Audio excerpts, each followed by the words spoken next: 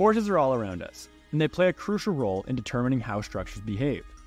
Today we'll delve into how we can identify and understand the forces acting on a structure by considering their magnitude, direction, point of application, and plane of application.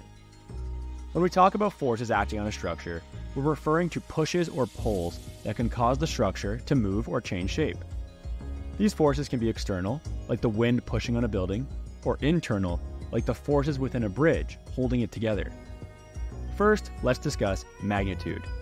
This tells us how strong a force is. Think of it like the volume control on your music player. A loud sound has high volume, while a soft one has low volume.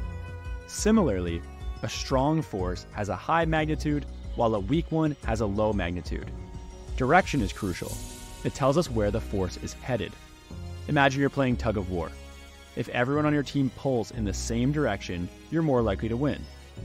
Forces work the same way. They have a specific direction, like up, down, left, right, or at an angle. Now let's look at the point of application. This is where the force is applied on the structure. Think of it as where you press a button on your remote control. Different buttons do different things.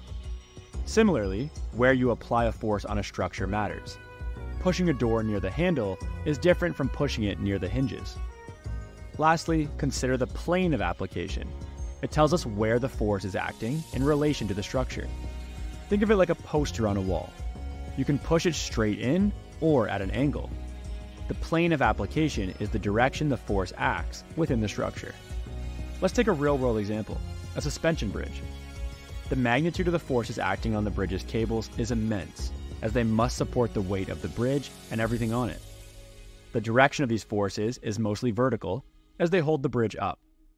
The point of application is where the cables connect to the bridge's towers and anchor points.